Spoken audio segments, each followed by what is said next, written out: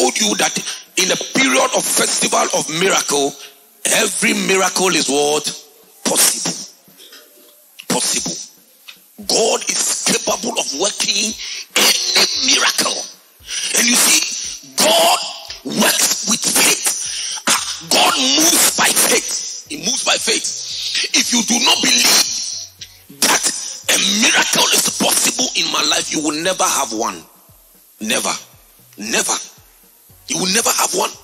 But if you believe that every miracle is possible.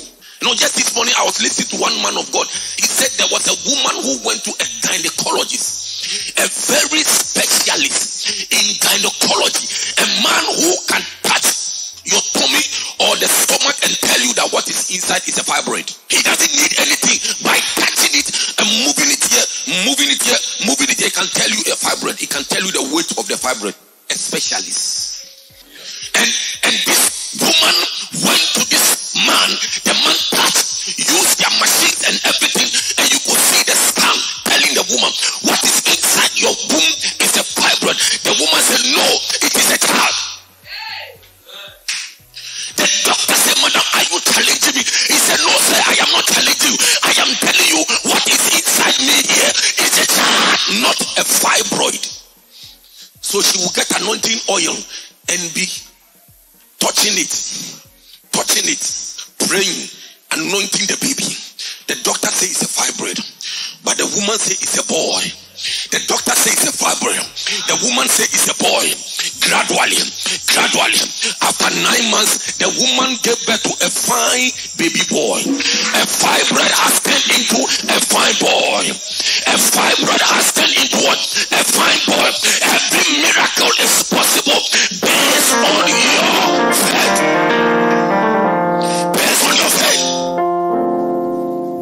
God is capable of doing anything. Every miracle is possible. Don't let anybody deceive you, please. Don't let anybody tell you that baby do not affect. Don't let anybody tell you that nothing can be done about it.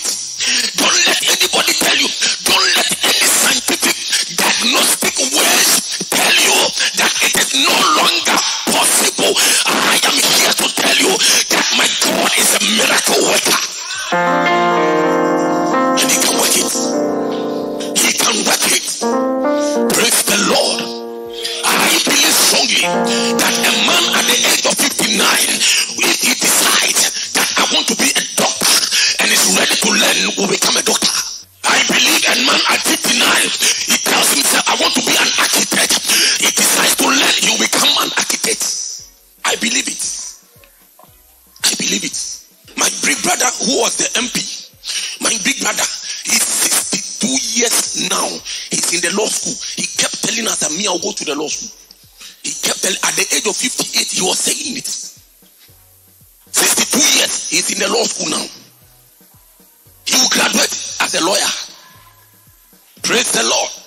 62 years. You are sitting here 25. You are sitting here 31. And you are telling yourself, don't deceive yourself. God can do anything. If only you believe God can do anything. And please don't tell yourself that hallelujah. Praise the Lord. Yesterday evening I was listening to Apostle General, and he was telling the church, he said, look, you poor person today, I was poorer than you. You poor, if you think you are poor, I was what? Poorer than you. I was poorer than you. Don't let me tell you, if you say that your village